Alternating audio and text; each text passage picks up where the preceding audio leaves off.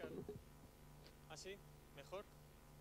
Bueno, voy a presentaros brevemente quién es Michael Albert. Michael Albert, pues a menudo cuando hablamos del capitalismo nos tiramos horas hablando de lo horrendo que es y de lo destructor que puede ser el mercado, de lo que puede ser para el trabajador una empresa, pero sin embargo a la hora de preguntarnos por qué lo reemplazaríamos, pues nos quedamos bastante mudos.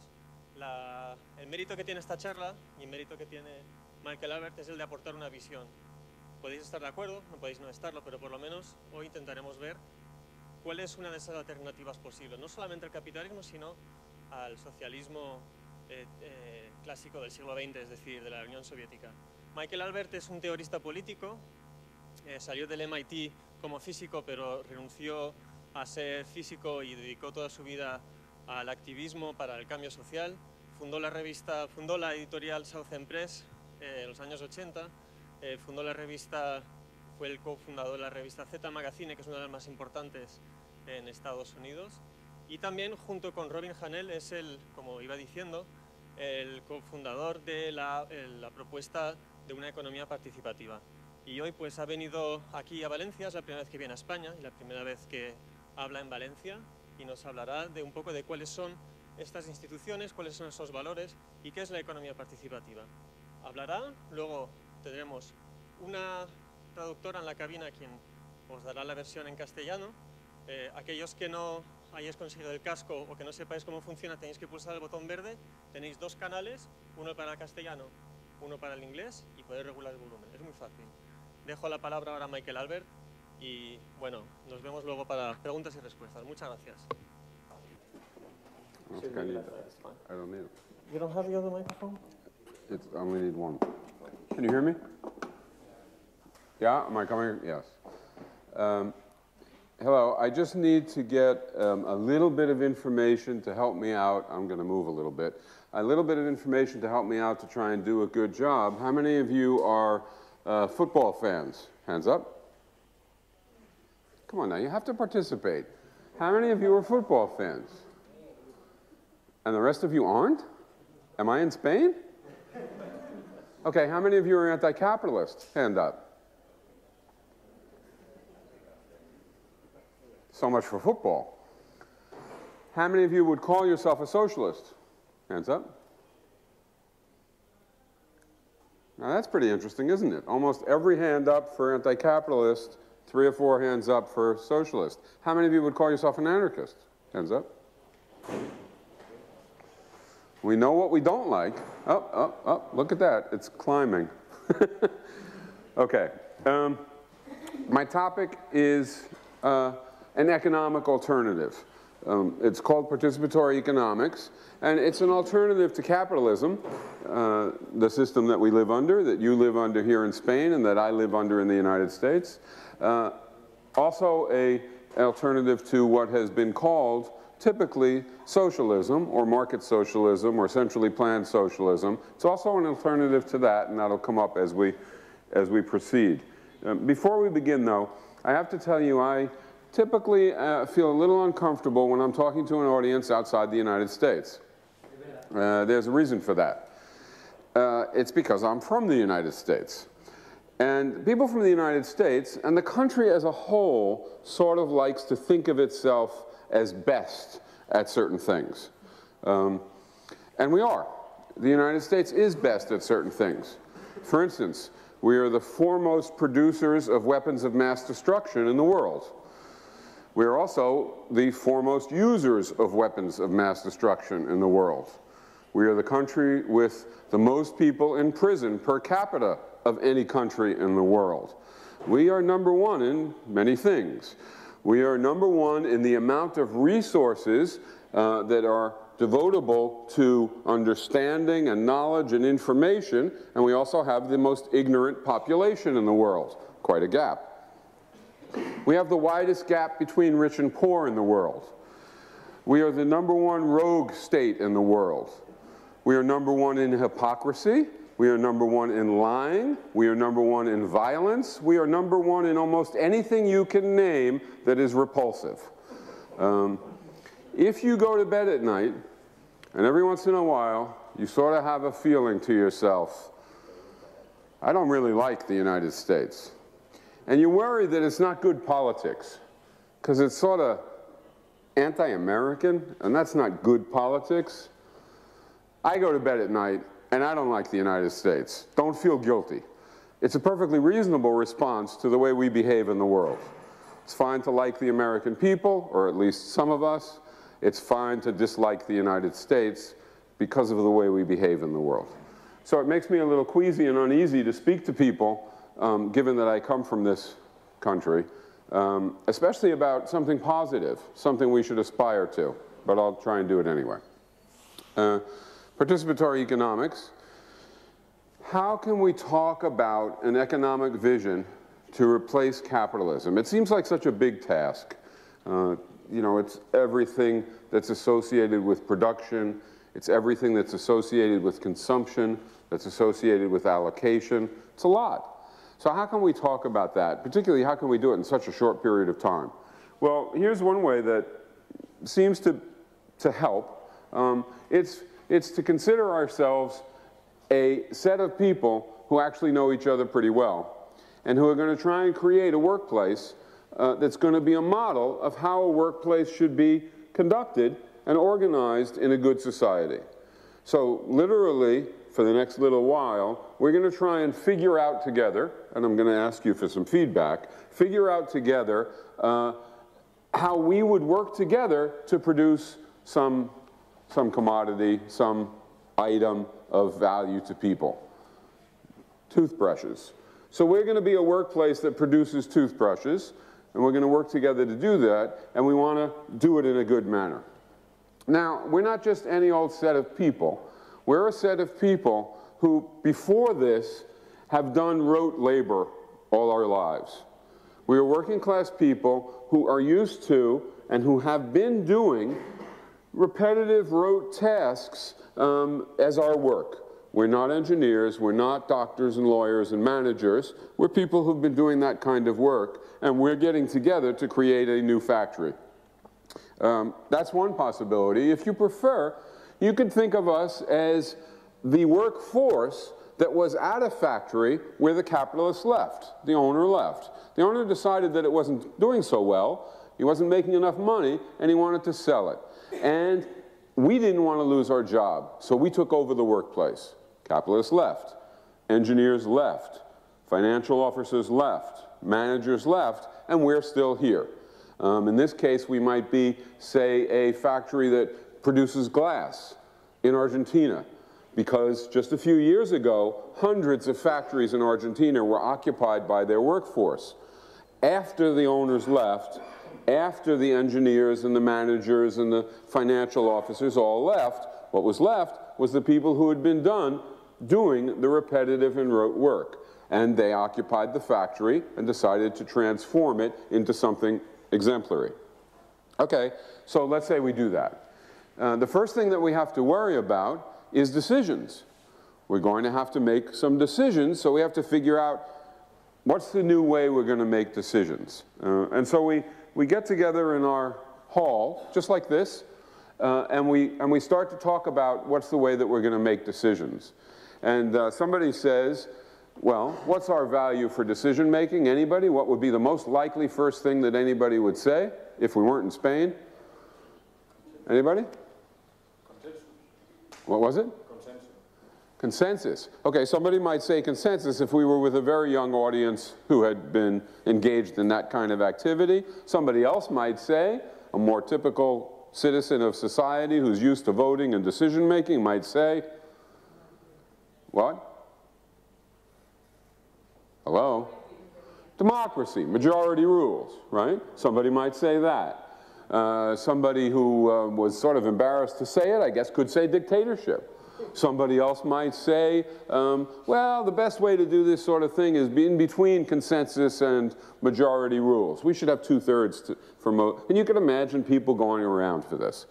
All right, so suppose we examine just one or two examples and we can see if we can settle on something that isn't any of those, and yet in some way is all of those. Suppose you're going to bring to the workplace, to our workplace, a picture of maybe your parent or your child or somebody who you live with or whatever, a picture of somebody, and you want to put it on the wall in your little area in our workplace. Who should make that decision? Your boss. No, but this is a new workplace. The boss left. Thank God the boss is gone, and we're now trying to create a good workplace. And we're asking, you know, how do we want to conduct ourselves?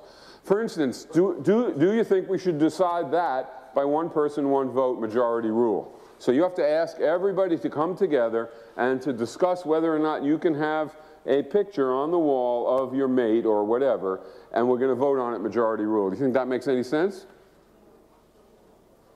Hello? Yeah, I would. Oh, Yeah, did it have a sense? It does make sense? Yeah. Yeah? I don't know. What do other people think? Yeah? All right, yeah? No, it's my decision. Your decision. You should make it. All by yourself. Steadfast and strong. Like Stalin. My picture is my decision. Like Stalin.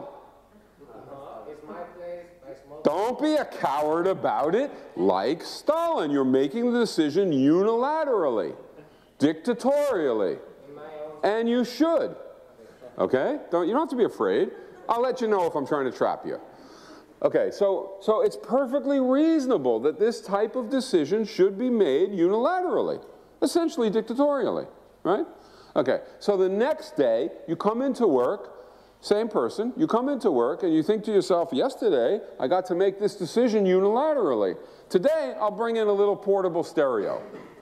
So you bring the portable stereo into work, you put it on your desk, you plug it in, and you put on heavy metal music. And you decide to do it really loudly, unilaterally. Is that okay? No. Why not? Because there's other people around me. See the woman in the corner back there? Yeah. She can't hear it. She's in the building next door. Does she get to have a say? No, but these people, they can listen. The people who can hear it have a say. Okay, so actually what we have here is a norm. Norms are good things. We have a value. We're going to call it self-management. And the value is, people should have a say in decisions in proportion to the degree they're affected by them. So the first decision was overwhelmingly affecting you, only you could see it, and you made that decision by yourself. The second decision is going to affect a set of people, and they should be in on that decision, and they should have a say in proportion to the degree that affects them.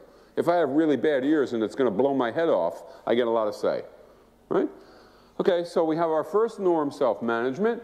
Where are we going to self-manage? We have to have a place where workers self-manage. That's called a workers' council. So we have our first institution, a self-managing workers' council. We've now accomplished something very substantial. It is very different than what we see around us, right? So decisions are going to be made sometimes majority rule, sometimes dictatorially, sometimes maybe 3/4 is required, and sometimes consensus. Because in different situations and with different kinds of decisions, different kinds of dissemination of information and discussion and voting make sense. Okay? Okay, so we've done that. The next issue is that economies, and in our workplace, affect our income. How much stuff we get to have. Our claim on output. Society produces a giant pie. You can think of it as, right? And the issue here is, what size slice do we get? What's the norm, self-management, what's the norm for income distribution? Okay? The first norm for income distribution that any economist will suggest is the following. I have a piece of paper in my pocket, and so I'm worth more than the entire population of Haiti and Guatemala combined. What's my piece of paper?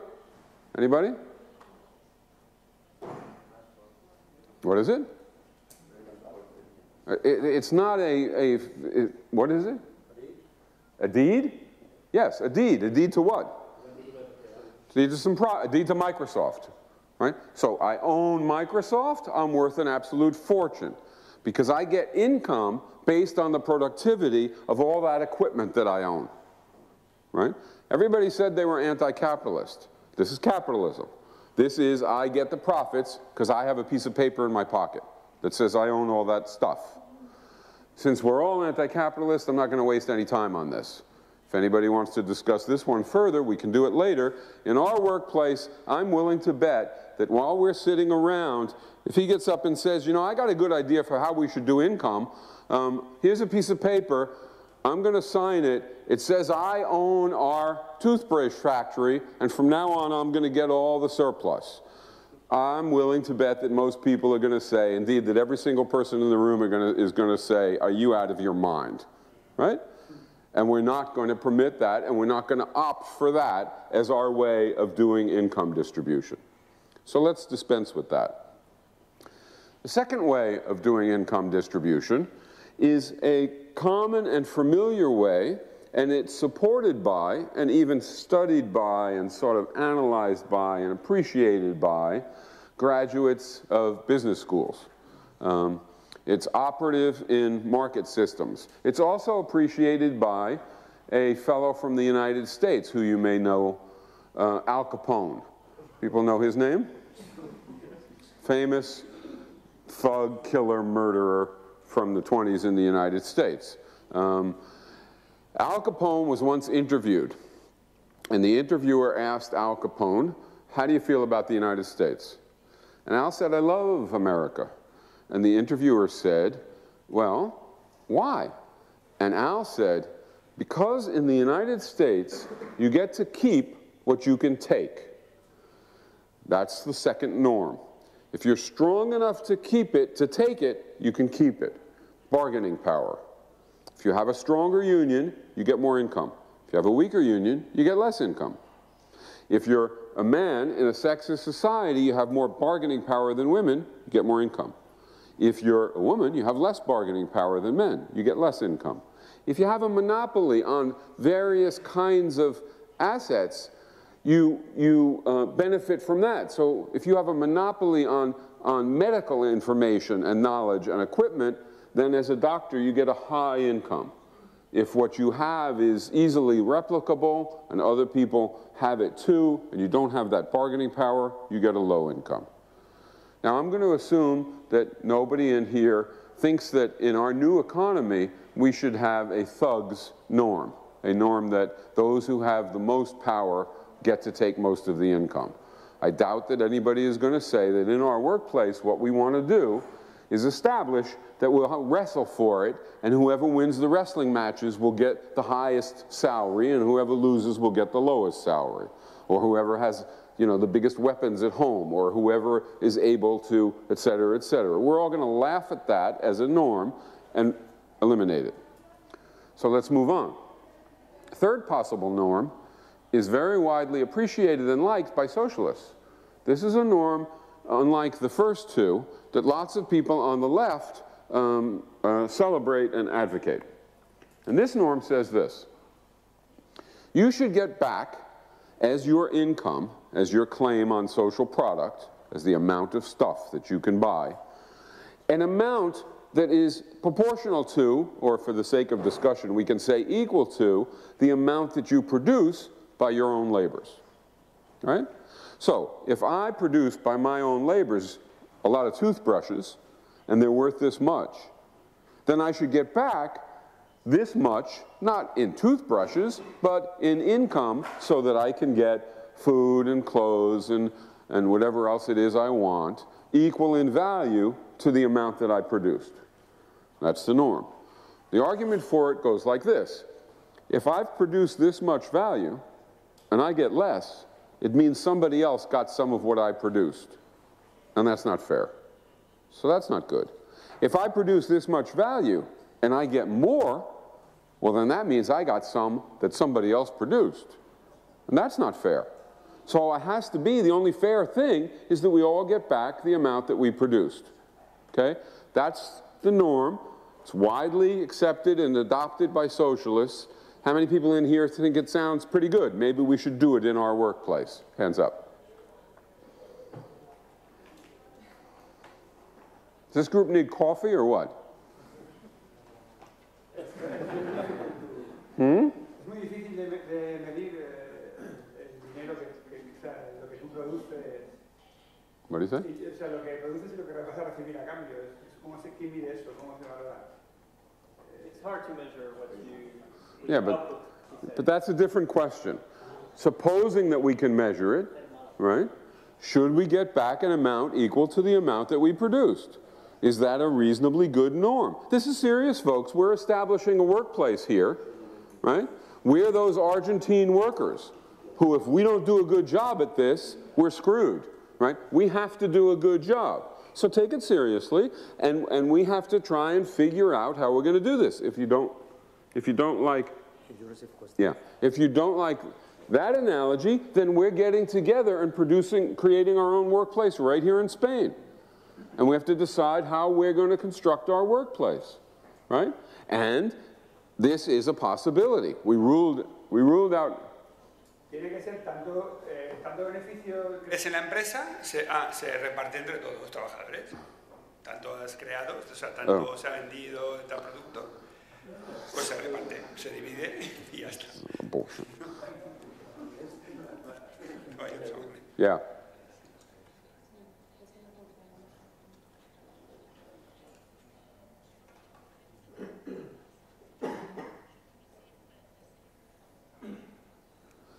Okay, he's saying everybody should receive the same amount. That's one possible norm. We all just get the same amount. Another possible norm, we haven't gotten to that norm yet. I didn't ask what we should get. I asked, how do we feel about the norm that you get back an equivalent to what you produced? Okay? How many people think that's a good idea? Hands up. And the rest think it isn't a good idea. How many think it isn't a good idea? How many don't know how to think? All right, okay. Next step. How many people think that Rafa Nadal, when he earns $20 million next year, will have been overpaid for playing tennis? Hands up. How many think he will have been underpaid for playing tennis? One hand. We have one socialist in the room. Because if we remunerate, if we give people income based on the value of the product that they do by their work, Nadal's tennis is so appreciated and so enjoyed by people all over the world who like to watch it, that it's worth way more than $20 million a year.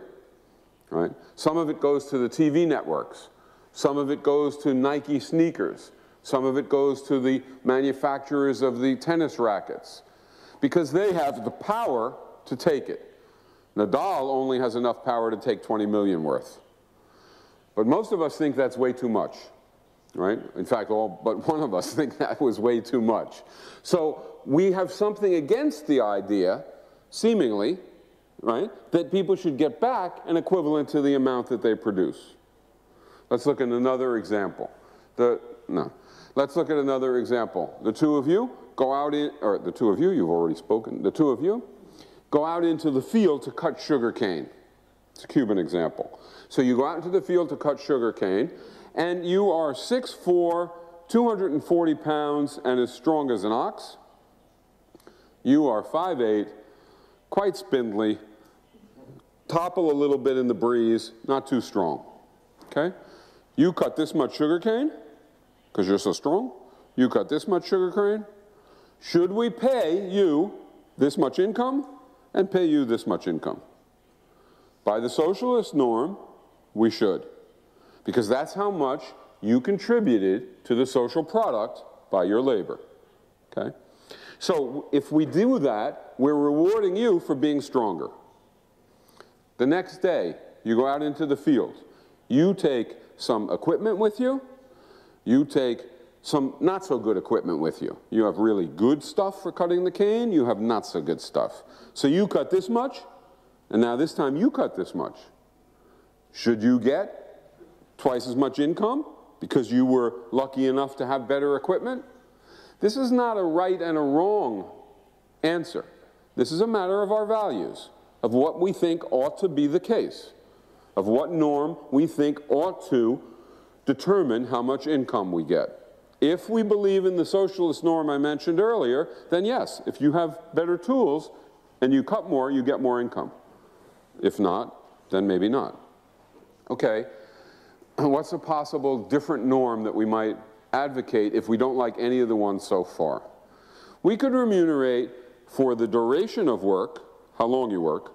We could remunerate for the intensity of work, how hard you work. And we could remunerate for the onerousness of the conditions under which you work. And just for that, as long as you're doing socially productive labor. Okay? So, if you work longer, you make some more. If you work harder, you make some more.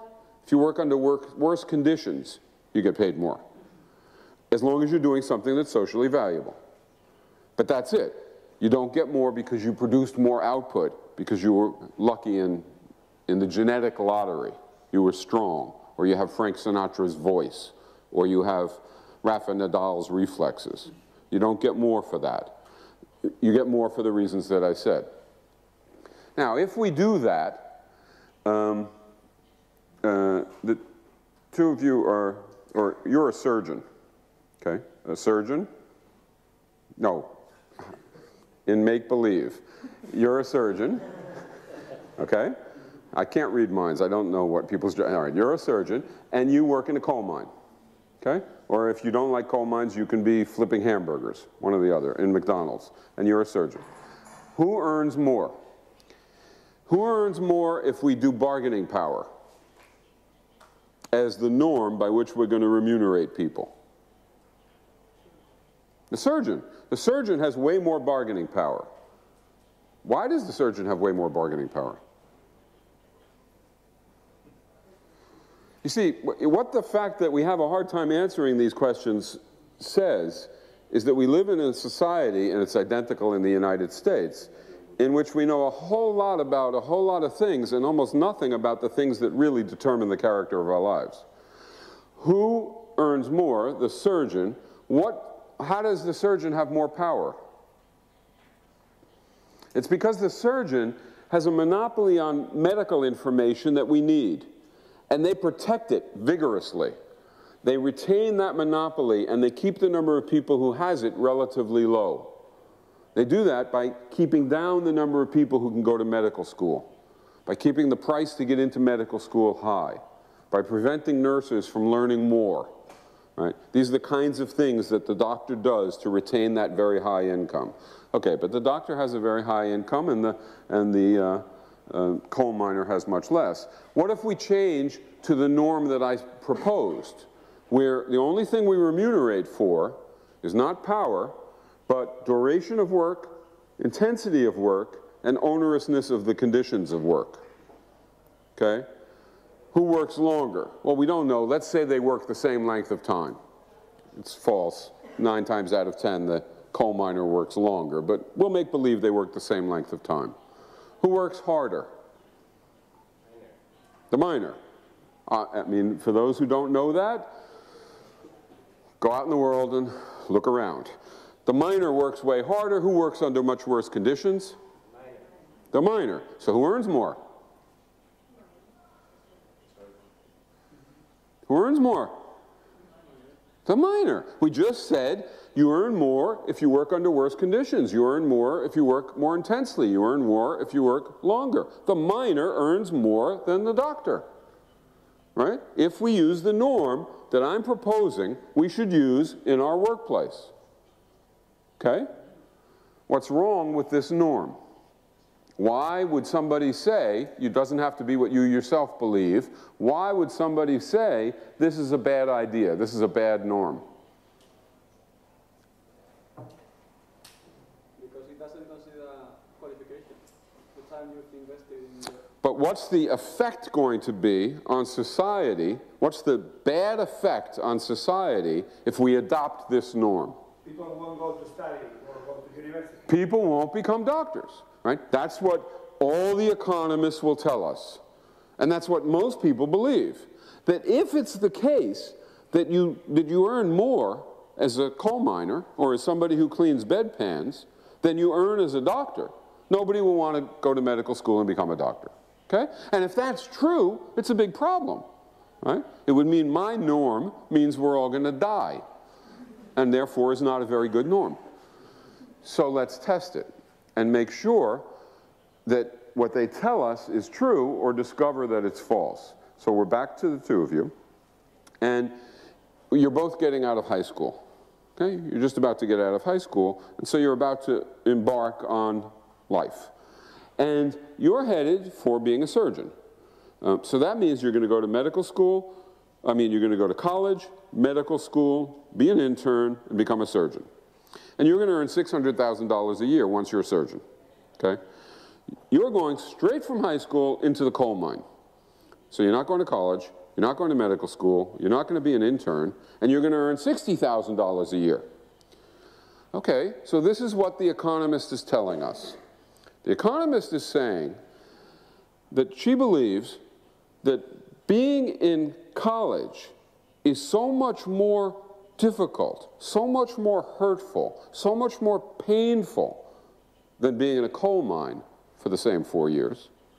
And that being in medical school is so much more painful than being in a coal mine for those 2 years. And being an intern is so much more painful than being in a coal mine for those 2 years, that we have to pay her 600,000 euros a year instead of 60,000 euros a year, or she will switch. She won't want to be a doctor because she'll feel that she's not getting enough. So let's test that. Does anybody see where this is going? We'll test it. I'm going to start to drop your salary, okay? We'll start to reduce your salary. You tell me when you're going to not go to college and go straight to the coal mine, not go to medical school because you'd rather be in the coal mine getting black lung disease, not be an intern, but instead be in the coal mine, and then not be a surgeon, but instead be a coal miner, right? How low do I have to bring that salary before you're willing to do that, before you choose to do that, right, as compared to becoming a surgeon? 500,000 euros, 400,000 euros, 300,000, 300,000 euros. It's not hard. 200,000 euros, 100,000 euros, 70,000 euros, 60,000 euros. Really? At 60,000 euros, you'd rather be in... See, all right, what she is doing is the exact same thing that everybody does in this experiment. I do this in American audiences.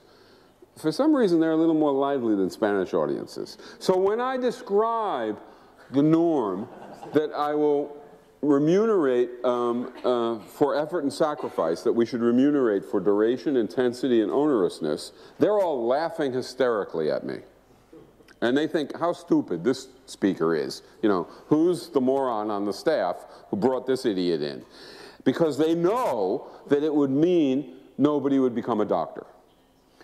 And then we do this little experiment. And when it gets down to the same salary as the coal miner, they invariably pause.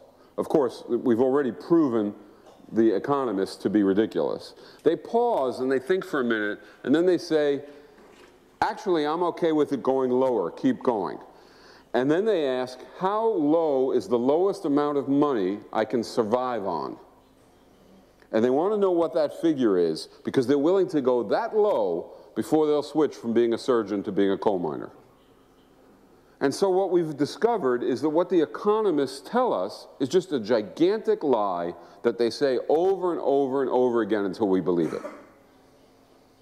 The reason you get all that money isn't because we have to pay you that to get you to be a doctor. It's because you have the power to take it, like Al Capone. You have the power to demand it or to withhold your medical services because you keep down the number of doctors. Okay, so we've discovered that this mode of remuneration for duration, intensity, and onerousness is fair, and it also turns out to make economic sense.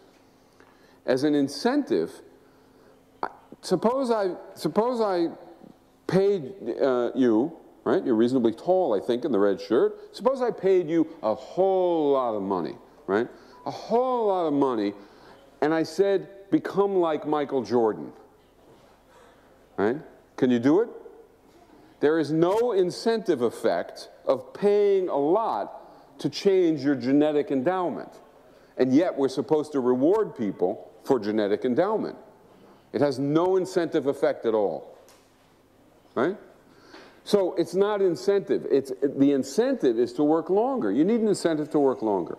You need an incentive to work harder, and you need an incentive to work at worse conditions. It makes sense. Okay, in our workplace, we now have two institutional features. Self-managing workers' council and remuneration for how long we work, how hard we work, and the onerousness of conditions under which we work. And let's suppose we're all totally committed to this, right? We're all, you know, friends and brothers and sisters, comrades of working class background, and we've shared the same upbringings and life experiences, and we are committed to having a good workplace, which means having self-management and having equity, this kind of remuneration. And now we start to work, and we work in the familiar way with the familiar division of labor. And now I have to tell you a story to communicate this. In Argentina, in the hundreds of factories that they took over, they did exactly what we've been describing. They democratized them and even introduced self-management. They made them equitable and fair apportionment of income, basically equal except for working hard, longer or harder or under worse conditions. And they were excited, and they were uplifted, and they were invigorated, and they made the workplaces work. They turned around the failing businesses and made them work. But I met with a group of about 50 representatives from 50 of these firms, and they wanted me to talk about participatory economics. And before we started, I said, let's go around the room and have a little bit of discussion. You can tell me some of your stories, so I know what to address. And the mood was very upbeat, and they started to tell their stories, and they were very honest about it. And within 2 or 3 people, the mood was no longer upbeat. It was pretty somber. And within another couple of people, it was pretty maudlin. And within another couple of people in the room were crying. And the reason was this. The last person to speak said this: we took over our workplace, the capitalist was gone, the managers were gone, the engineers were gone, all the people who had been oppressing us were gone.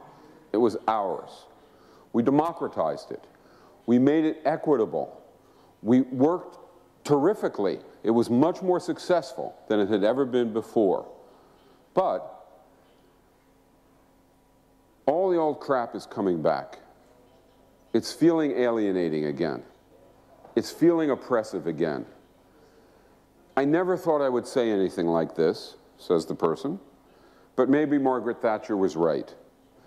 Maybe there is no alternative. Maybe there's just something about who we are that causes us to wind up in these alienated and oppressive institutions. So I stopped it at that point. And I said, no, I don't think that's really the reason. Let me try and engage with you about this problem.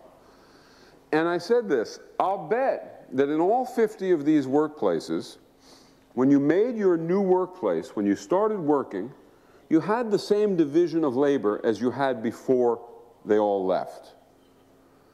I said, I'll bet that what happened is somebody volunteered to do the finances. Somebody else volunteered to be the floor manager. Somebody volunteered to take responsibility for design or personnel or whatever. And you had about 1/5 of the workers in the workplace do all the empowering work, and 4/5 do the disempowering work.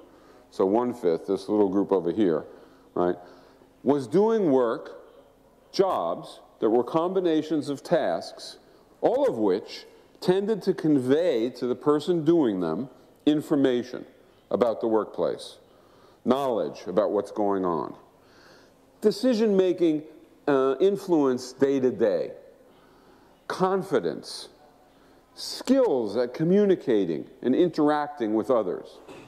Whereas the 4/5 were doing rote and repetitive work that was boring, that was tedious, that tended to reduce knowledge, that tended to reduce skills, that tended to reduce confidence, that tended to limit the lives of the people doing it.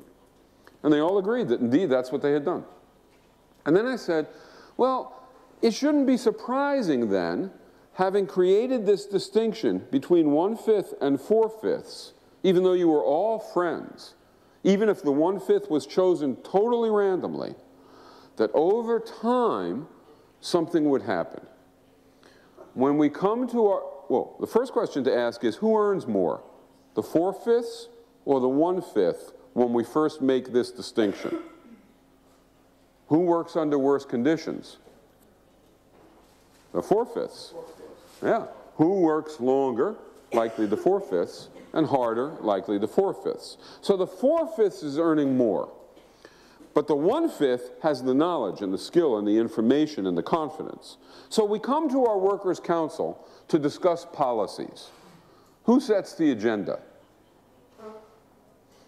The 1/5. Who does all the talking? The 1/5. Because they have the information and the confidence and so on. And over time, how does that start to feel to the 4/5? All that we can do is sort of listen to them and choose among their preferred options.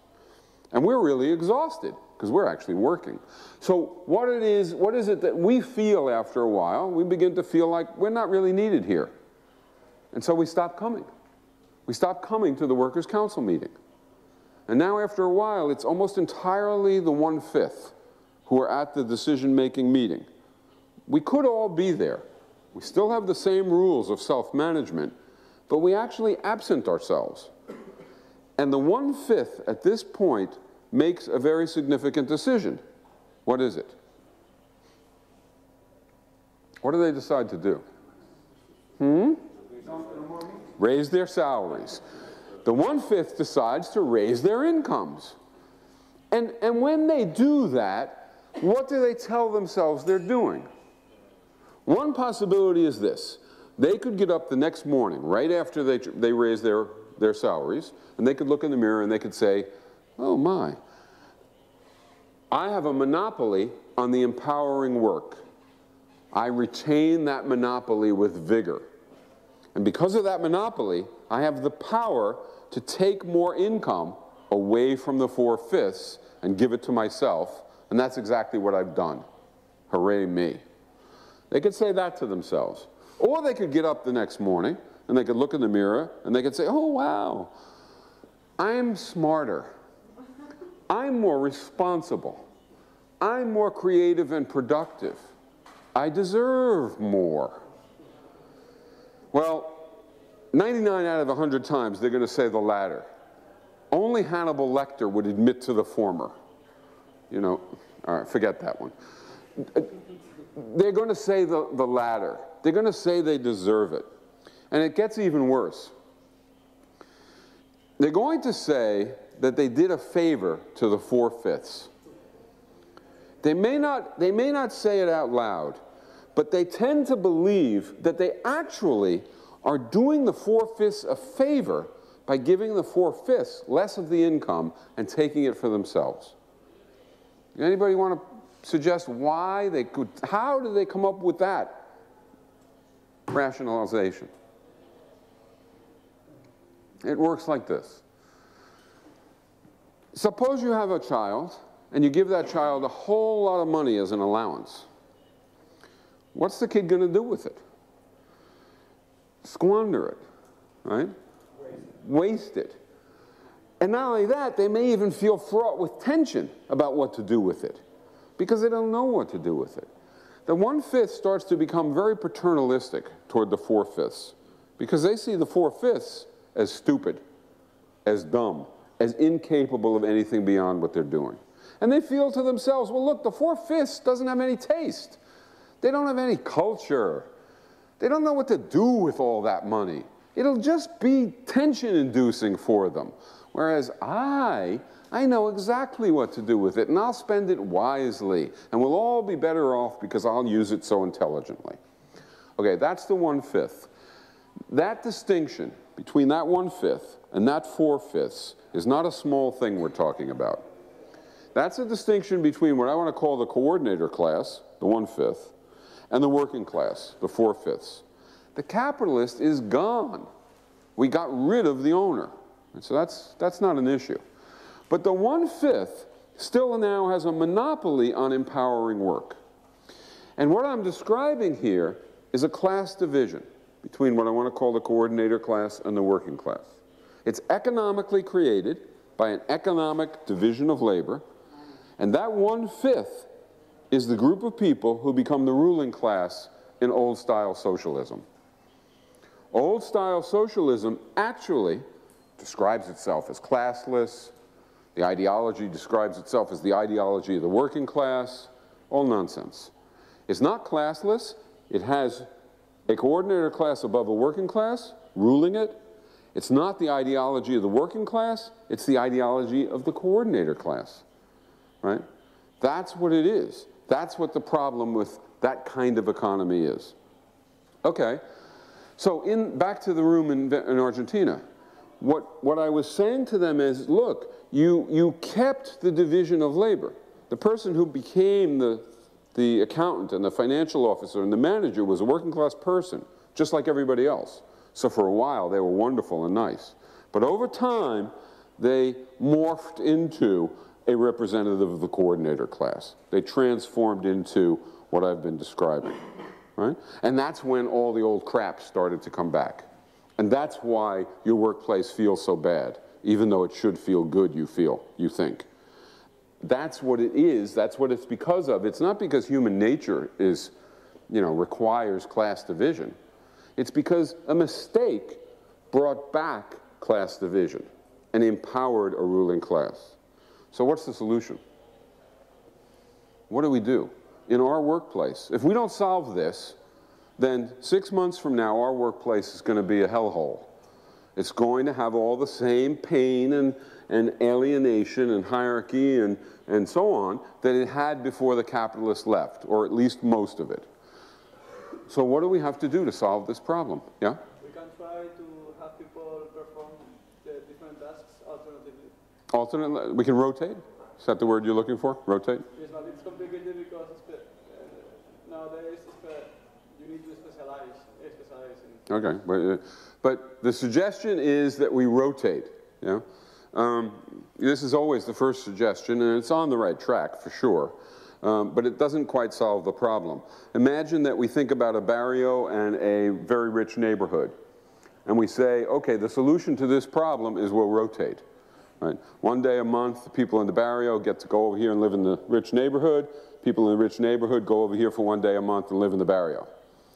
Okay, this is not going to change anything very much, except if the people from the barrio are smart, they will refurnish their houses each month. In the factory. Yeah, of course, of course. But what I'm pointing out is that the rotation doesn't change the identity and the structure of the people. If you rotate in the factory, and one day a month you get to be in the accountant's chair, and then the rest of the month you're, doing a rote and repetitive and boring task, and one day a month the person who's the accountant stands in front of the blast furnace, right, doing your usual task, it's not going to change anything. You're not going to know what to do when you're sitting in the accountant's desk, and the accountant is just going to stand there and wait until the day is over when they're standing at the blast furnace. So what do we have to do? Break down the division. Deciding the council. Break down the division means change the division of labor. Yes. Okay. There's an easy way to understand this. I like to do thought experiments. Some people think it seems childish. I think it clarifies thought. It also makes it so easy that an 8-year-old can do it. So imagine that we go to another planet, Neptune, and on Neptune we find thousands and thousands of workplaces, and in every workplace 20% dominates 80%, just like I'm describing. And we also find something else. In every workplace, at the beginning of the day, the 20% eat a chocolate bar, right? And the 80% don't. And the first thing we think is, well, it's probably the case that the reason why the 20% get the chocolate bar is because they're the 20%. They get the chocolate bar as a perk, as a benefit of being the ruling class in that economy. But we talk to a couple of doctors on the planet, and we discover something different. It turns out on Neptune, when you eat a chocolate bar, it makes you smarter. It gives you more information. It gives you confidence. It gives you more energy. It gives you all these attributes that are associated with decision making. So actually, the reason why the 20% are running the factories on Neptune is because they eat the chocolate bar. It's not the reverse, right? It's literally eating the chocolate bar that turns them into the coordinator class on Neptune. So what's the solution on Neptune to solving the problem? Share the chocolate, right? Okay, that's what I said. A 6-year-old can figure this out. Share the chocolate. Share the empowering work. It's the empowering work that causes the 1/5 to become the ruling class. Just like we must share the chocolate to solve the problem on Neptune, we must share the empowering work to solve the problem on Earth. So in our workplace, if we keep the old division of labor, then just like all those factories in Argentina, all the goodwill in the world, all the desire in the world, all the commitment in the world to have justice and equity and self-management will just disappear because the institution will overcome our desires.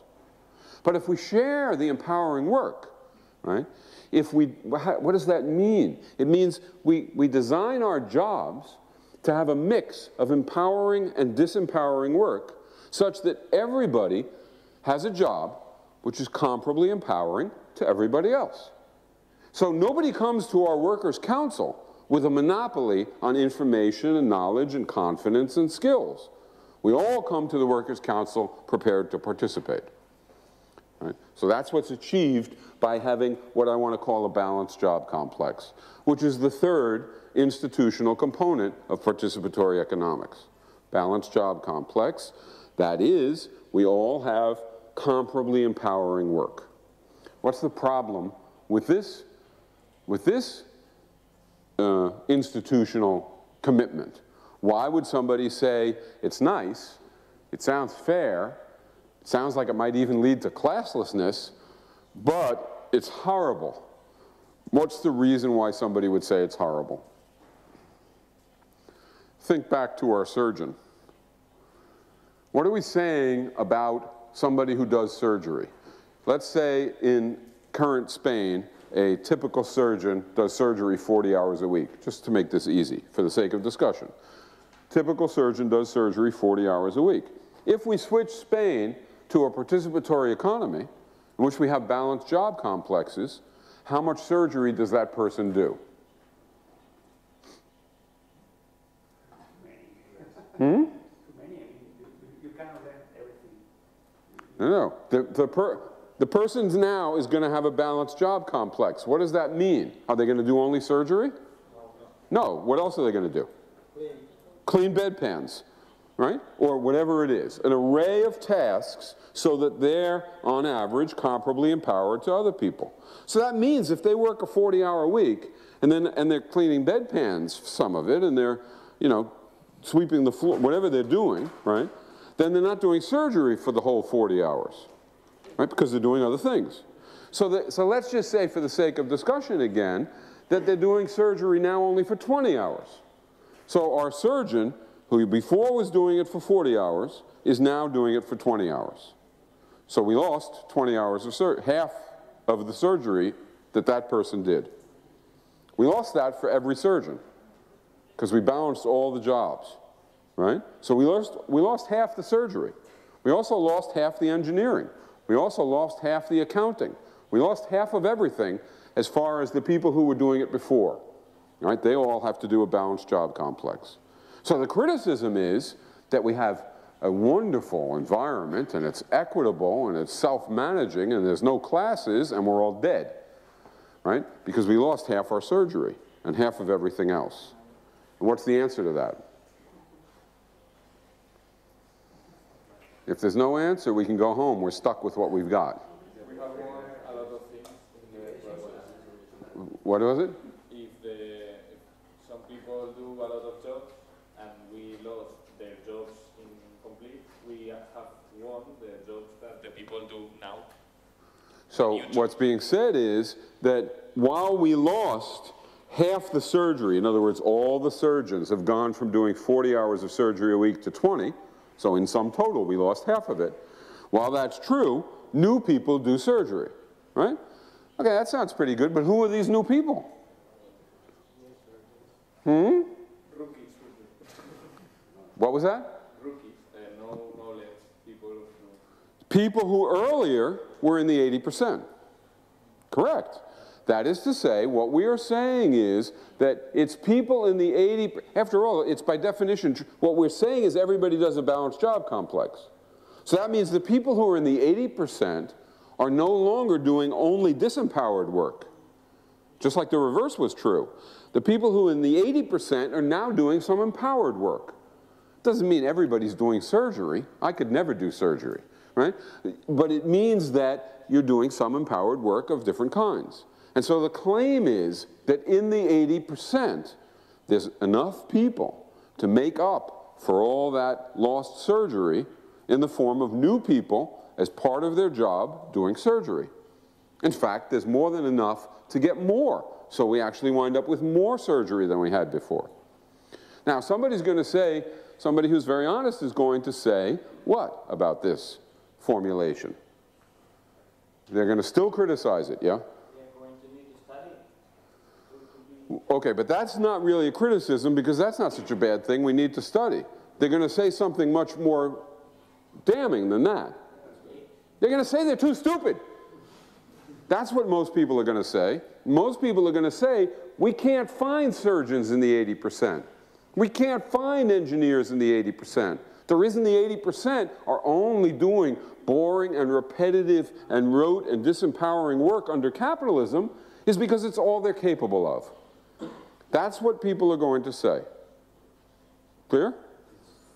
Okay, that's what a lot of people are going to say, even if nobody in here is going to say it out loud.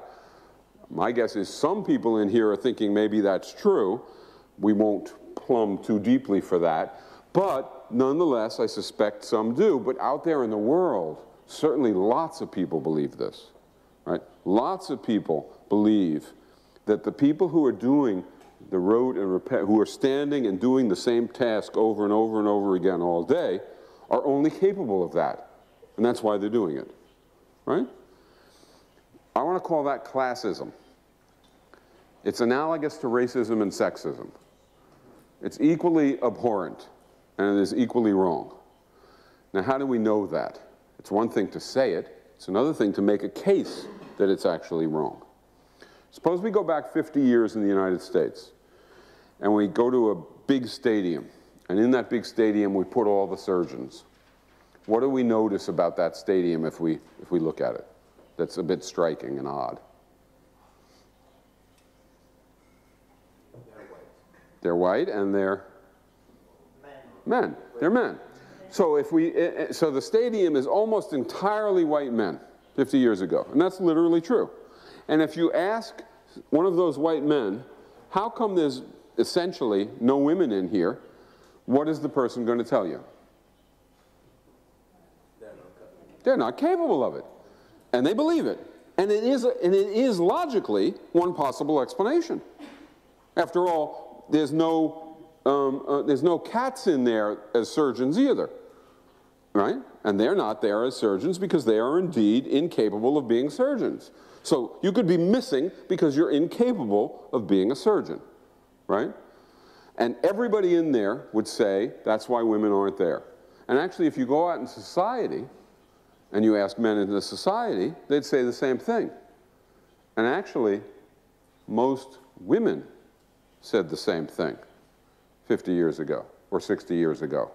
They also said the reason why women aren't there is because we're incapable of it. So everybody sort of believed something, but now 50 years later, we know that it was nonsense. What's the percentage of women in American medical schools now, right now? Anybody know? It's about 51%. It's a little over half. So that puts the lie to the, I mean, it's not debatable. There's nothing to debate here at all. And so what do we have to do? We have to go back 50 years ago and ask, why were they not there? If it wasn't because they were incapable, what was it? Well, it was because society beat out of them the desire, the confidence, the aspirations, and prevented them from getting the information to become a doctor or an engineer or a lawyer and so on and so forth. Society crushed half the population into looking like it could do nothing but disempowering work. Okay, so this is a pretty good case that it could be true that that's exactly what society does to the 80%.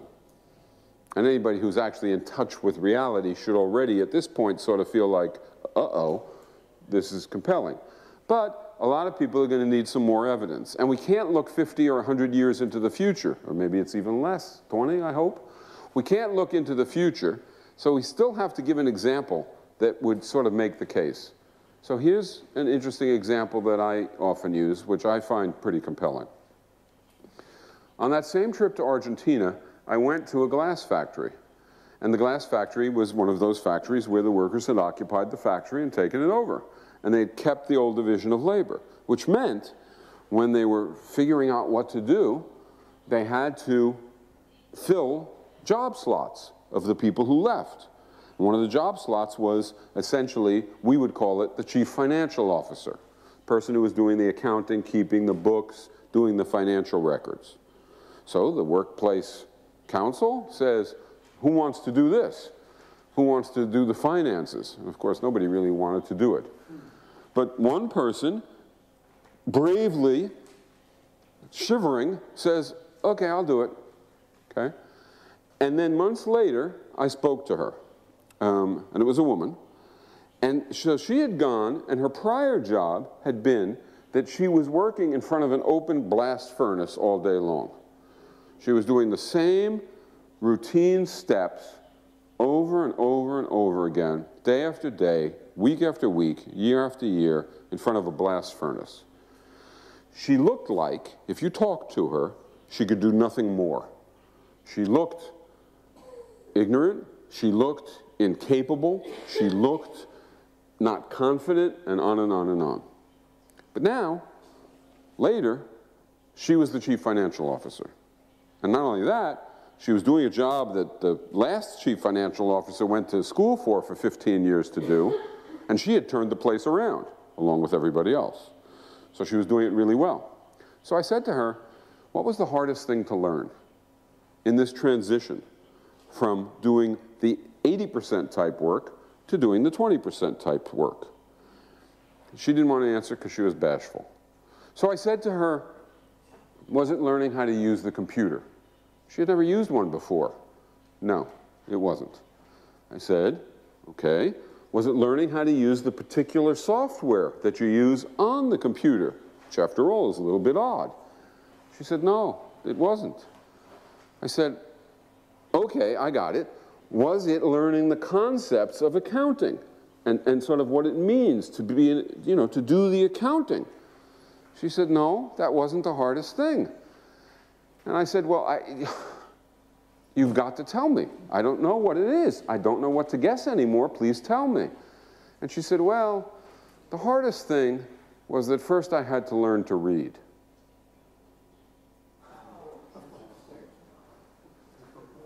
So she went from illiterate, blasted into smithereens by her upbringing and her circumstances, reduced every day by standing in front of that blast furnace, to being essentially the chief financial officer of a company in a relatively short amount of time. And that's supposed to demonstrate that, in fact, the 80% can do empowering work. And it does demonstrate that. If somebody still doesn't believe it, put a pair of headphones on them, like the ones you're wearing, and just play John Lennon singing Working Class Hero to them over and over and over again until they get it. Okay, so now we have that balanced job complexes work, we could do them, we can generate the output, and we can prevent class division if we do that. And that's our third institutional leg, if you will, of participatory economics. The fourth leg, the last leg, the table stands on 4 legs, the last leg of participatory economics is more complicated. If we have markets along with the three legs that we've already adopted, self-managing workers' council, equitable remuneration, and balanced job complexes, the markets will destroy it all. Right? The logic of market competition will erode and evaporate, destroy all those innovations that we have so carefully embraced. If we have central planning will destroy all those virtuous features that we have constructed. So what we need is a different way of doing allocation that's consistent with those other institutions, that yields self-management, that gives us a say in decisions in proportion to the degree we're affected by them, that doesn't produce class division. Markets and central planning both have the opposite effects. They destroy solidarity, they destroy self-management, they create class division. So for participatory economics, the answer to this is called participatory planning. And what participatory planning is, and I'm not going to give it in a manner that should be remotely convincing, right? Have to leave something so that you'll go buy the book and think about it. But what it means roughly is this.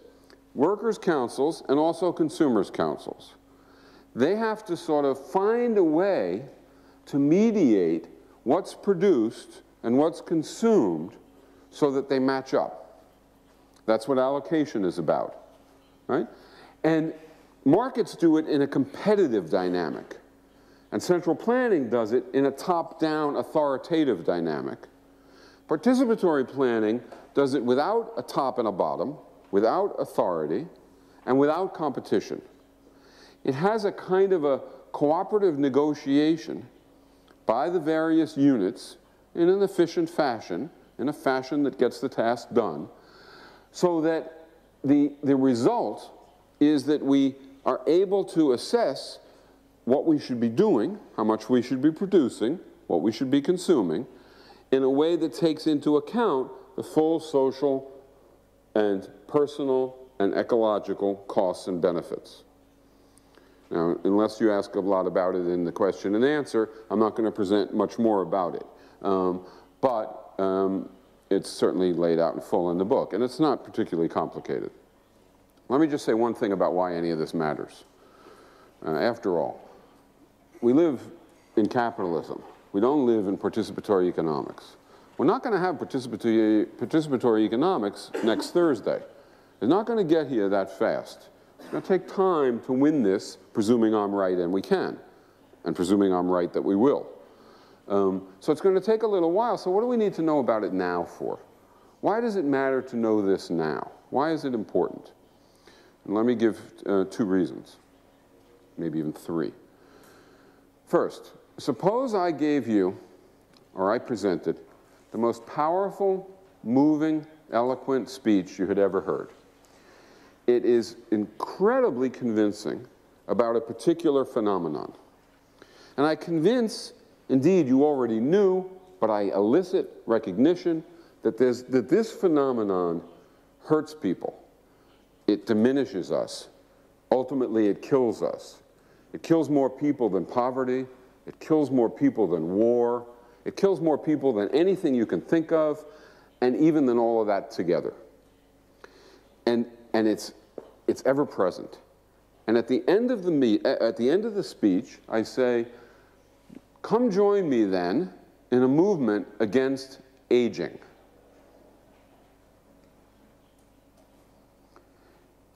Aging has all those attributes. Aging diminishes us. Aging reduces our potentials. Aging reduces our options. Aging ultimately kills us. But nobody in their right mind is going to join a social movement against aging, right? That makes no sense whatsoever. If I said to you, come join me in a social movement against aging, you'd be perfectly justified to say to me, go get a life. Grow up. Face reality. Kinds of things that organizers hear all the time.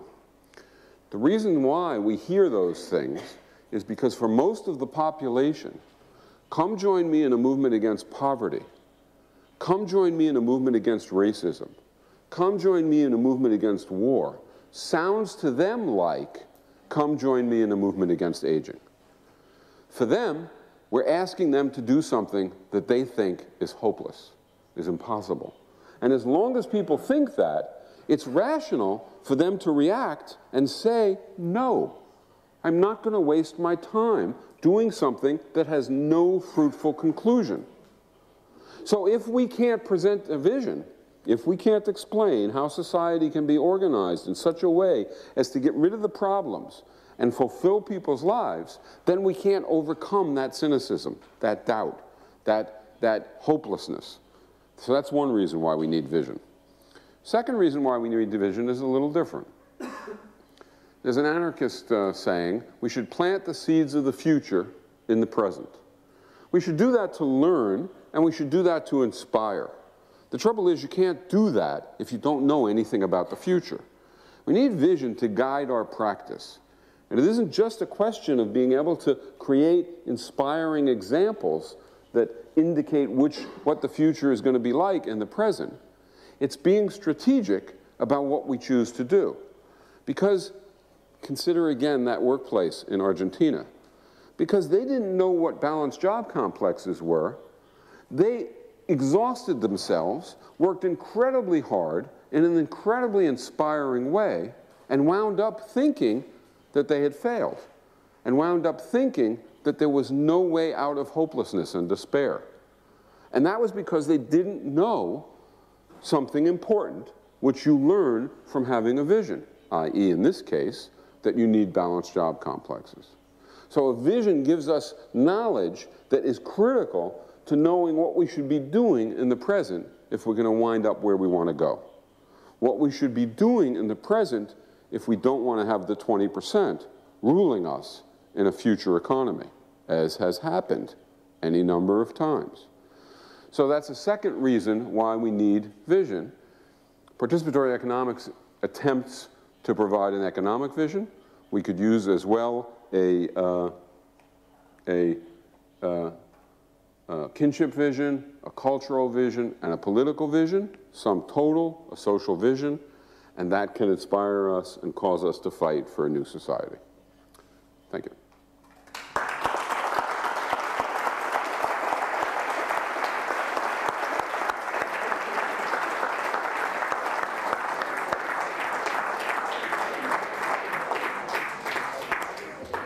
Vamos a pasar al turno de preguntas. ¿Tenéis un bolígrafo, por favor? Voy a resumir brevemente las reglas no oficiales que hay que seguir para hacer preguntas. La primera es que las preguntas no tienen que ser comentarios, por favor. Y si son comentarios, que sean breves. Y si son demasiado largos, pues os daré un aviso. Y si os tengo que dar un segundo aviso, pues 2 hombres de negro entrarán por esta sala, les sacarán de aquí, les pondrán una furgoneta y no volveréis a ver nunca a vuestras familias. Así que, por favor, sed breves. Vamos a empezar, levantad la mano y aquí nuestro amigo Diego, perdón, os pasará el micrófono y podéis hacer las preguntas. Sí, Michael me explica que las preguntas pueden ser acerca de cualquier tema, acerca de lo que está pasando en Estados Unidos, acerca de estrategia, acerca de la izquierda, de economía participativa, de cualquier cosa. Adelante. Y última cosa es que tenemos que liberar la sala a las 8:30 en punto, eso es lo que me dicen.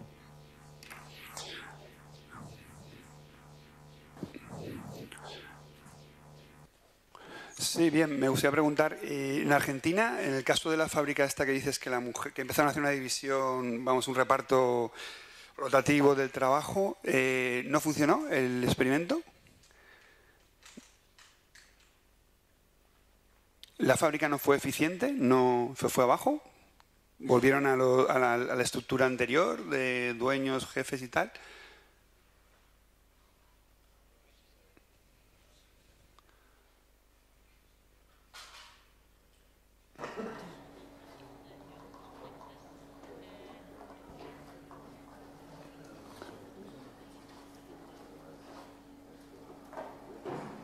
No, in Argentina,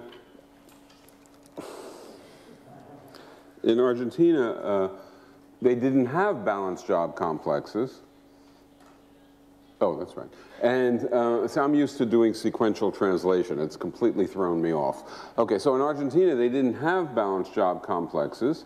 I happened to talk to those particular people. I have no idea whether they were able to go back and change what they were doing. Many of the factories are still occupied, most of them, and they're working, but they aren't as exemplary as one would hope. They haven't transformed in all the ways we would hope they would. Some perhaps have, I don't honestly know. This comes up also, regrettably, in Spain. I have to sort of introduce this because I know that in Spain, the media is very, very, very aggressive about attacking Venezuela and the Bolivarian Revolution and Chavez. There's actually a reason for that. It's because you speak Spanish. And because if the media was not successful in creating a mood in Spain that what's in Venezuela is terrible, you might actually look for yourselves and discover that what's going on in Venezuela is very instructive and interesting, and in many respects, in fact, a whole lot of respects, quite positive. And that would be very dangerous for Spain. If the Spanish movements, the occupation movements and the assembly movements were making contact with parallel structures in Venezuela, that would be a horror show for Spain. So that's why the media is so diligent about attacking Venezuela. But the next point is actually a real difficulty in Venezuela as compared to the false ones that are discussed all the time. And the real difficulty is this. In Venezuela, they actually are trying to construct a new society, a new kind of way of organizing society, and they're doing it in very difficult circumstances. The difficult circumstances are these. They didn't throw out all the capitalists. They could have, but they didn't. They didn't take over all of the companies owned by capitalists. They didn't throw out the owners of the media. The most critical media, the most hostile media to Chavez in the world are in Venezuela. You may not believe that because of what you read in Spanish newspapers, but it's quite true. It is incredible what is in Venezuelan newspapers because those newspapers are owned by the capitalists, by the owners of all the means of production in Venezuela, who of course are incredibly opposed to the Bolivarian Revolution. In any event, there's a big aluminum factory in Venezuela, and there was a desire to institute in that aluminum factory not only old-style socialism, but 21st century socialism. What's the difference? Old-style socialism gets rid of the owner, gets rid of profits, but keeps the old division of labor.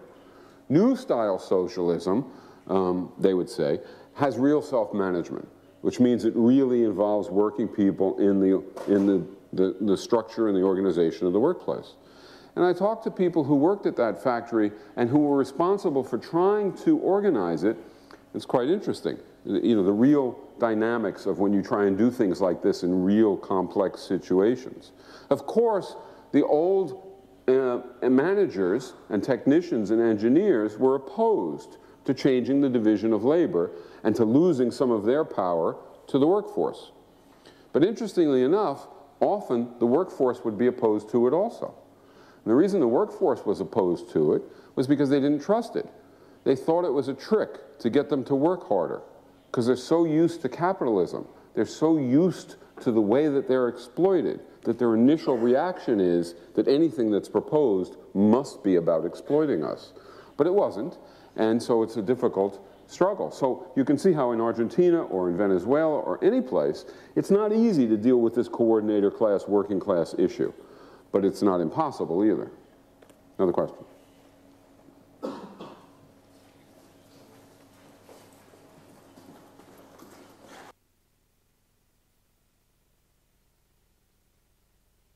Hola, buenas tardes.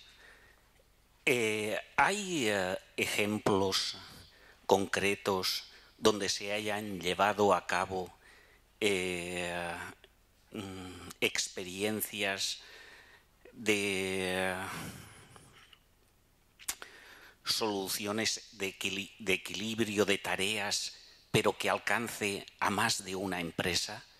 Yo sé que en su editorial en la que usted trabajó, seguramente eso funciona. Pero me gustaría saber si se ha podido ampliar el círculo de empresas que trabajan de esa manera. Yeah, there are any number of small operations that explicitly, literally say we're going to function in a participatory economic way and then institute balanced job complexes. Then there are larger examples, like the Venezuelan example of the aluminum factory, where they're moving in the same direction, but they don't explicitly call it participatory economics, and they may even not know about it, although some of them do. So there's both kinds of example, but there isn't yet anything that covers a country or anything like that. It doesn't exist yet. There are movements and there are people who are working for it. Here's another problem with participatory economics. Suppose you advocate socialism, old-style socialism, 20th century socialism. It's quite predictable that the people who own, say, the BBC are not going to have a whole lot of discussions about judging the merits of old-style socialism. They're just either going to ignore it or they're going to reject it. And why? Because it contradicts the position of the owners. Right? The New York Times, the owners of the New York Times are not going to publish stuff about the merits or even of socializing the means of production, because it would mean socializing their means of production. So their interests prevent that. In fact, the masthead of the New York Times is all the news that's fit to print. And what that means is all the news that's consistent with the interests of the rich and powerful. It's literally what it means. They don't say that, but that is quite what it means. And therefore, this isn't consistent. But what's interesting is that now you can think even about alternative media. In other words, leftist media.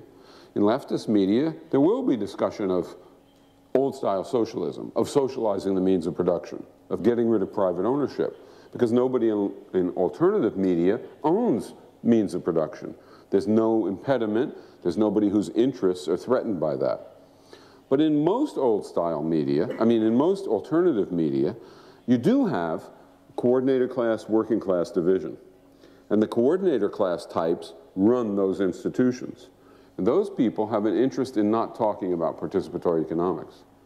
They have an interest in blocking a discussion of the real benefits or flaws of participatory economics.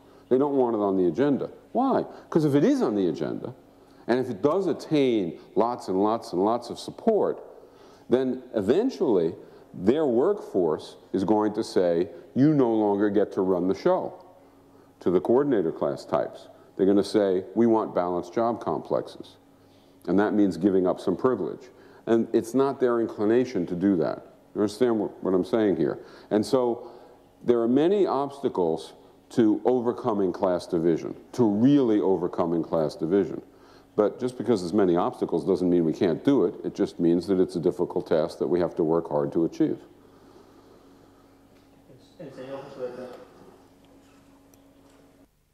Sí, bona vesprada.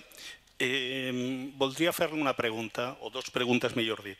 Una, què aporta la proposta d'economia participativa als debats que es van donar al segle XIX, en el qual va quedar clar, des del meu punt de vista i teòricament també, que el capitalisme tendeix a reproduir en l'escala de valors, en el pla cultural, la seva pròpia escala i que, per tant, dins del capitalisme, sense destruir-ho, és impossible desenvolupar de manera ampla qualsevol sistema econòmic alternatiu. Segona pregunta. Més endavant, també al final del segle XIX, va quedar clar també que no era possible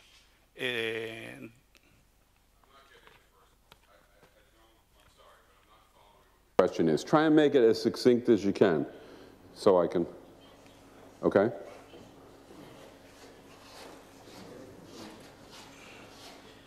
Go ahead. Sí, des del meu punt de vista, dins del capitalisme, sense destruir-lo, sense que la classe treballadora pugui agafar el poder, és impossible desenvolupar una economia participativa.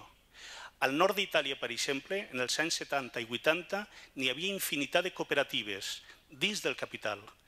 Al País Basc, per exemple, tenim la cooperativa Mondragón, segurament, teòricament, la cooperativa amb més milers de treballadors, però reprodueixen l'escala de valor del capital. I, per tant, a xicoteta o gran escala, si no prens el poder, no sembla una alternativa. Segona qüestió.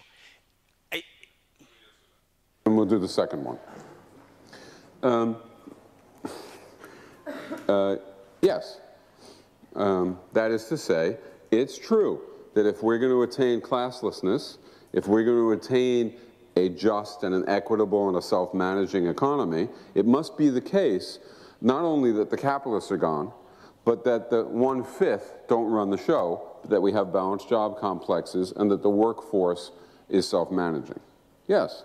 And that means that there has to be a process that elevates working people to controlling their own lives and their own workplaces and their own neighborhoods. Yes.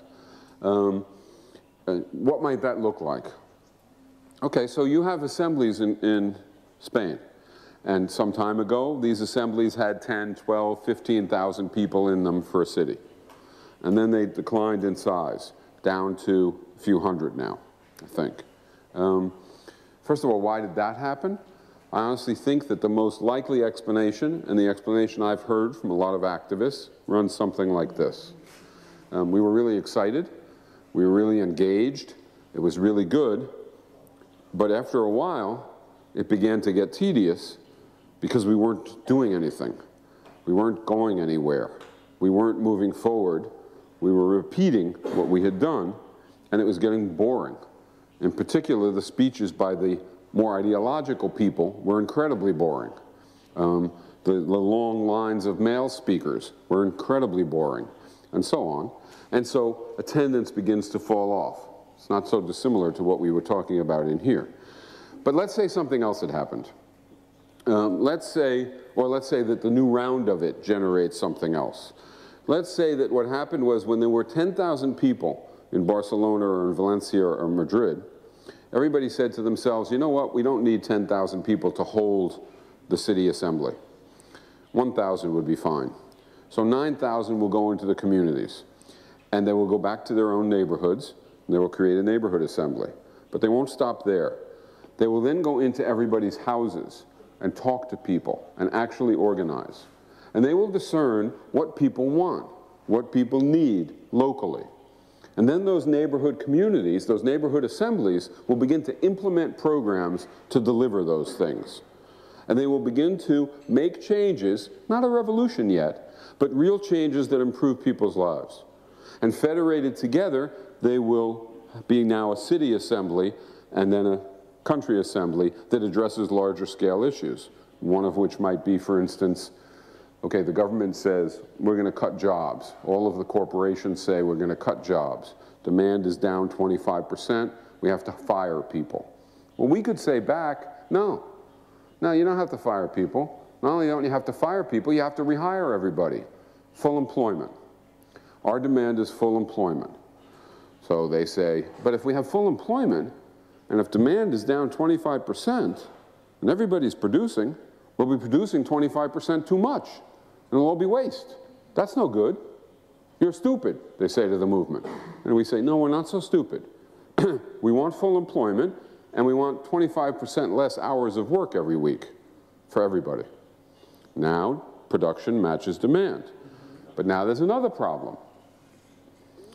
You were working, let's say, make it easy, 40 hours a week. You were earning enough for your family. But if you go down to 30 hours a week, you'll be earning too little. So you don't much like the demand, because it's good and it's just and it has some benefits, but your income will be too low. So we say, full employment, 25% less hours, and everybody who earns $100,000 a year, 100,000 euros a year or less retains their old income. They don't earn anything less. So you go from 40 hours a week to 30 hours a week, but you keep your old salary. You don't earn anything less. The people above 100,000 euros, they all earn 25% less. And the capitalists, of course, get less profits. Okay, so in other words, we start making demands that actually make sense, that actually empower working people, that actually cause our movements to become stronger and people's lives to become better. And then something amazing happens. We realize that we don't only have to occupy town squares or neighborhoods. We can occupy other things. So we go after the media, and we create a campaign all over the world to press the press. And that campaign attacks the media for being agents of wealth and power. And it says to the media, well, you have to institute some new things. You have to put in a new section in the newspaper. And the new section is, the people's lives and hopes. I don't know what it is, but something, right? And it isn't run the way the old sections are run. It's under the auspices of the people's institutions, of the assemblies. They are the ones who are in charge of this new section. And internally, it's organized with balanced job complexes and equitable remuneration. Okay, that's interesting. And one step away from that is something that's actually already happened in Barcelona. We notice there's a lot of homeless people, and we notice there's a lot of empty buildings. And we say to ourselves, well, now that's ridiculous. And so the movement starts occupying buildings and turning them over to the homeless and demanding that the water be turned on and the electricity be turned on and that people be allowed to live a life. And then one step further, we start having occupations outside the gates of the big corporations. And when the workers begin to support those occupations, maybe they even move into the workplaces. Now we're talking about a movement that's talking about changing society fundamentally in all its dimensions. And one can imagine, not overnight, but one can imagine this kind of movement growing and more people understanding what the goal is, really understanding it, really being able to enunciate it, really being able to give it their own additional features. And then we have a participatory movement that can win a participatory society. And there's nothing impossible about this. In fact, people in Spain ought to know that this kind of thing is possible. In fact, the biggest impediment to it is, of course, my country. Because my country will want to kill it every place it emerges. But if people like me in the United States are strong enough to create a movement that could put restraints on my country, then it can be done around the world. What happened in Occupy Wall Street is really quite astounding. You should notice, it's just 4 weeks ago, 200 people went into the streets of Wall Street. So we're occupying Wall Street. 3 weeks later, it's spread across the United States. It's now 4 weeks later. There's 1,500 cities around the world, 1,500 in which there are occupations or plans for imminent occupations. They're in 90 countries. They're starting to spread their tactics. Occupy Wall Street no longer just sits on Wall Street.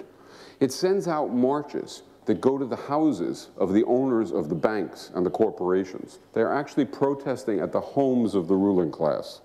It sends out marches that are going to protest at other targets, like media.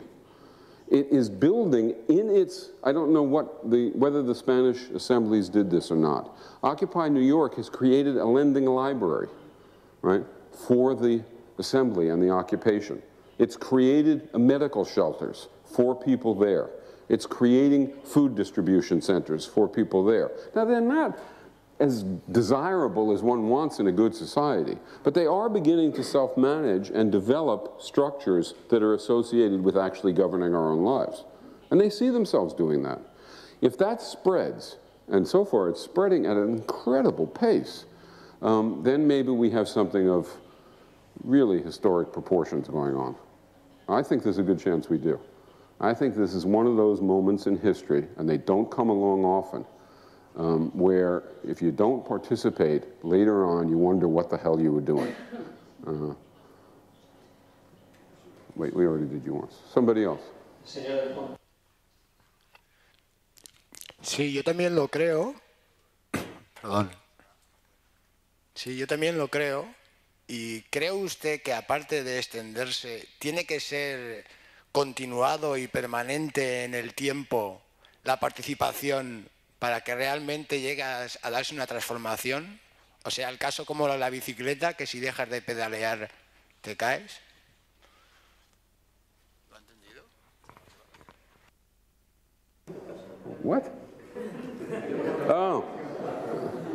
Yeah, if I'm understanding you right, it is a bit like that.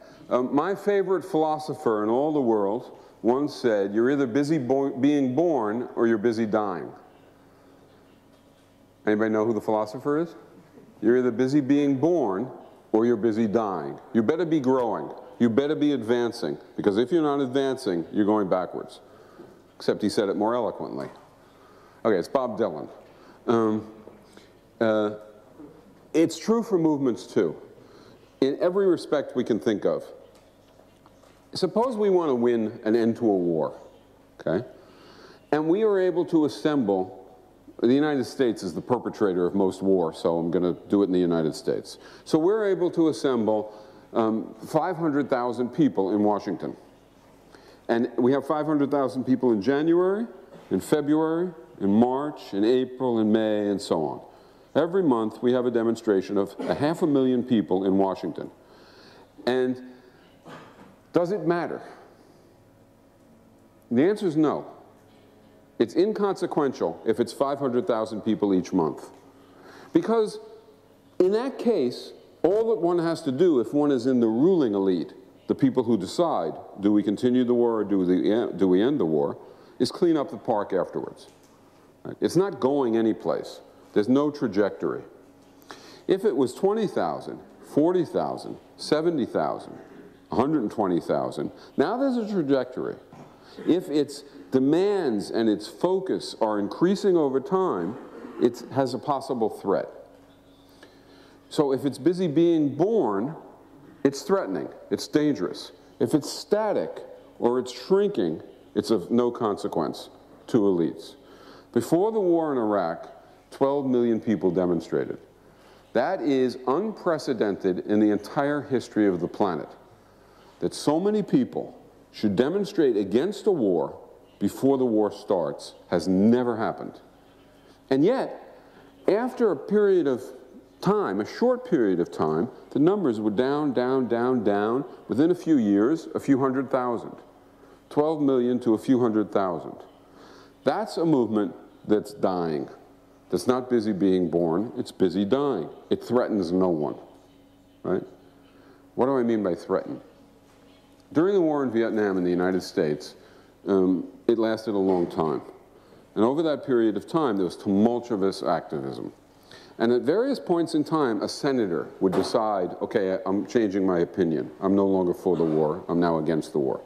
Or a prominent industrialist, or a, other elite figure. And when these elite figures decided that they were no longer for the war, they were now against the war, they would often give a press conference, because they're such big shots, that they have to explain this change in their opinion. So they would give a press conference. And at these press conferences, it would go roughly like this.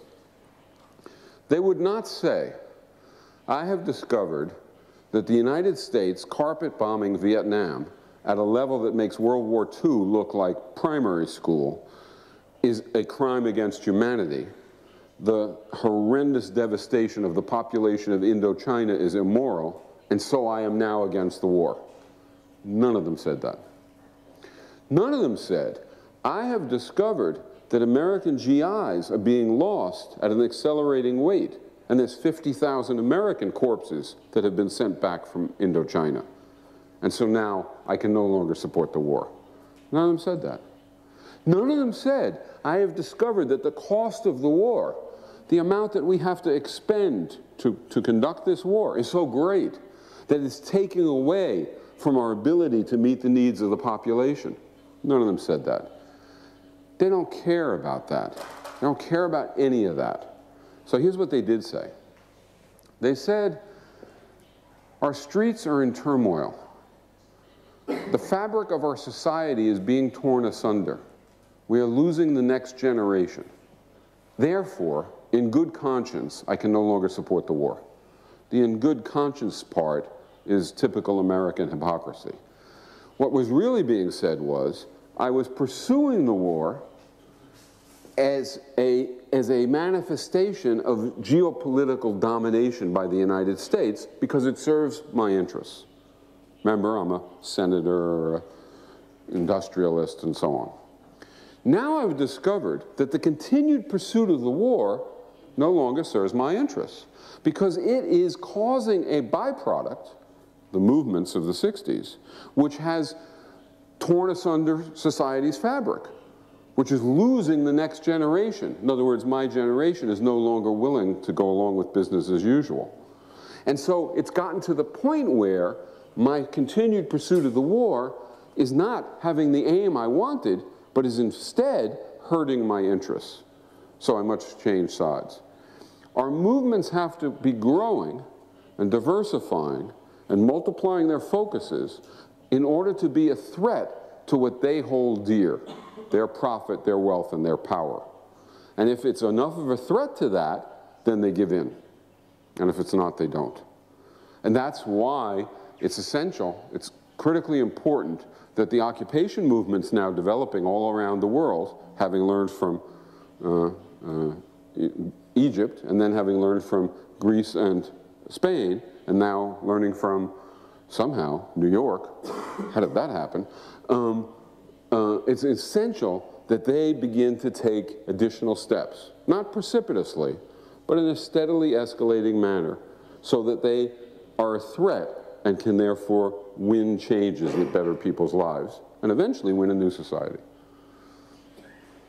Última pregunta. Creo que hay una persona aquí, el chico de la camiseta roja. Le voy a dar prioridad, que tú ya has hecho una pregunta, si no te importa. Sí,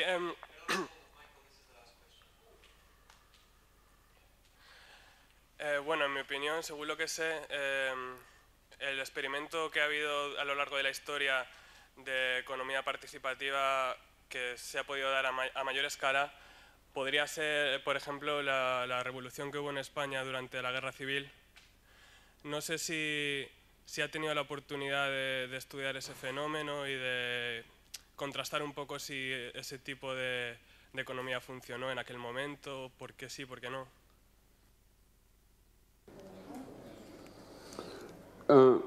Well, first of all, the reason why the innovations in Spain didn't work is because they never got a chance to work, because elites of every stripe, capitalist elites and communist elites all over the world, wanted to crush it.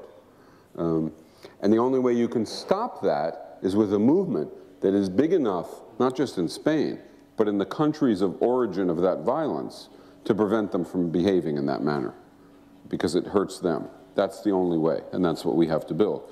But there are differences between what was pursued during the Spanish Civil War and participatory economics.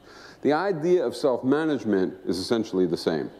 I think we spell it out in more detail. I don't know. I mean, I've read lots of stuff. I haven't seen anything that spells it out in comparable detail, but maybe there is. The idea of equitable remuneration is similar, but not exactly the same. There's little differences, I think, but effectively. The idea of balanced job complexes, I don't think you see that discussed in the literature of the Spanish Revolution and the Spanish anarchists in nearly the detail and with nearly the emphasis that we give to it. And I do think that's important, and that's a significant innovation. And the Spanish movements, by and large, accepted the idea of markets. They thought that competitive markets were basically inevitable. And were part of it. It was sort of presumed, and it was discussed as part of it, at least in the material I've seen. And that, to me, is a giant problem. Markets, I'm what you might call a market abolitionist. I think that sometime in the future, hopefully not too far in the future, people analyzing past human history will realize that markets were the single most destructive artifact of human creation in all of history. That they did more damage than slavery, and they did more damage than weapons, and that markets were, you know, the rock bottom attachment of human beings, competitive markets. So I'm a market abolitionist, and I'm even though short of that, I think it's absolutely certain that in a market system, you can't, in a sustained way, attain self-management and classlessness and the rest. So that was a flaw. Just like those factories taken over in Argentina had a fundamental flaw, the old division of labor, which no matter what people's desires were going to subvert what they were doing. I think the attachment to markets would have done that to the Spanish Revolution, except for one thing. I think the Spanish Revolution, had it been free to develop, had it been free to experiment and to explore and to enrich itself without being under the gun, would have discovered that it had to get beyond markets and that it had to introduce something like participatory planning in order to accomplish its goals. And then it would be very similar. Bien, esto termina, lo siento, nos dicen que tenemos que terminar aquí, así que podemos darle las gracias a Michael. Podemos